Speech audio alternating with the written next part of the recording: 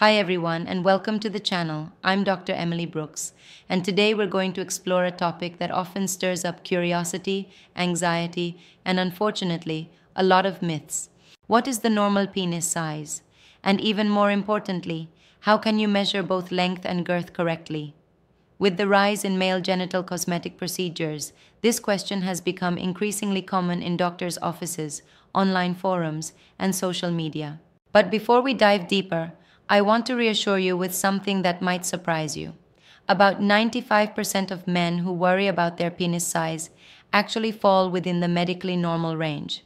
That's right. In most cases, this isn't a physical problem, but rather a distorted body image. Many men feel inadequate because they compare themselves to unrealistic standards, especially those portrayed in adult films or online, where bodies are often exaggerated or digitally enhanced. Interestingly, this concern is much more common among men than women.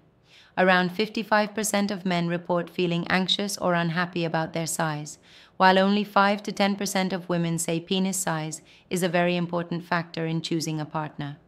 So, take a deep breath.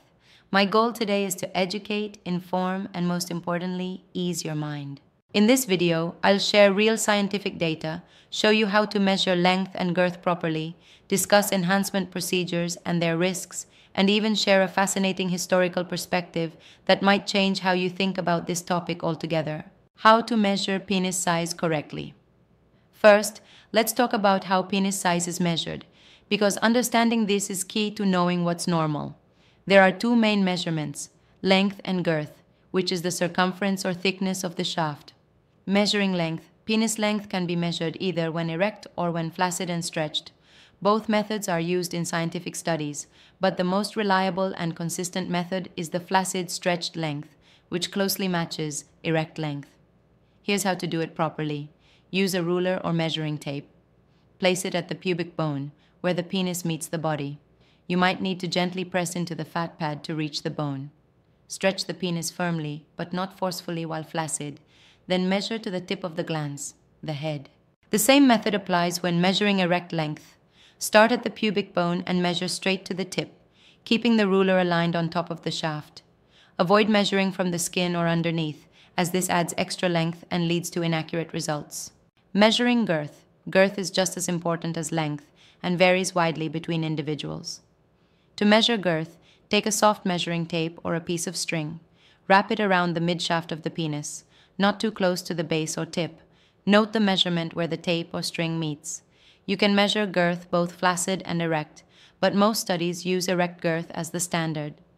Many men either overestimate or underestimate their size because of poor measuring techniques or by comparing their flaccid size to others' erect size, which creates unrealistic expectations. What does science say about average penis size? Now that we know how to measure correctly, let's look at what scientific research tells us. A large meta-analysis combining data from nearly 15,000 men worldwide provides reliable averages. Average length. About 90 to 95% of men fall within these ranges.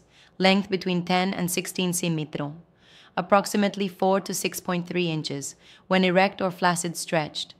The global average erect length is around 13.2 cm, just over 5 inches. At the extreme ends, a micropenis is medically defined as an erect or stretched length under 7.5 centimeters, about 3 inches. A macropenis, which is very rare, is generally considered above 24 centimeters, 9.5 inches. These are statistical outliers and represent only a tiny fraction of men. Average girth. Flaccid stretched girth ranges from 8 to 10.5 centimeters, 3.1 to 4.1 inches, with an average of about 9.5 centimeters, 3.7 inches. Erect girth ranges from 10 to 13 centimeters, 3.9 to 5.1 inches, averaging around 11.5 centimeters, 4.5 inches. Remember, many men compare themselves to unrealistic standards, especially those seen in adult films, where actors are chosen for unusually large size and camera tricks exaggerate appearances. A few extra facts. You might find interesting penis size does not correlate with foot size, height, or race. It's a myth that bigger feet mean a bigger penis. Sensitivity and sexual satisfaction depend more on communication, emotional connection, and technique than on size. The penis is made of spongy tissue that fills with blood during arousal, so overall health and cardiovascular fitness can affect erectile quality. Cosmetic procedures. What you should know. Many men wonder about enhancement options, but it's crucial to separate facts from marketing hype and understand the risks. Girth enhancement. The most common method is injecting hyaluronic acid, a natural substance also used in facial fillers. It can increase girth by 2 to 3 centimeters temporarily, lasting 12 to 18 months. It's considered relatively safe and absorbable. However, beware of clinics offering non-absorbable fillers like PMMA or industrial silicone, which can cause severe complications such as inflammation, lumps, and permanent damage. Lengthening procedures. Options are limited and riskier. Liposuction around the pubic area removes fat to reveal more of the shaft, but doesn't increase actual length. Suspensory ligament release surgery can add 2 to 2.5 cm of visible flaccid length, but doesn't increase erect length and may cause instability or scarring. No permanent medically approved lengthening methods exist, according to Brazil's Federal Council of Medicine and most international bodies.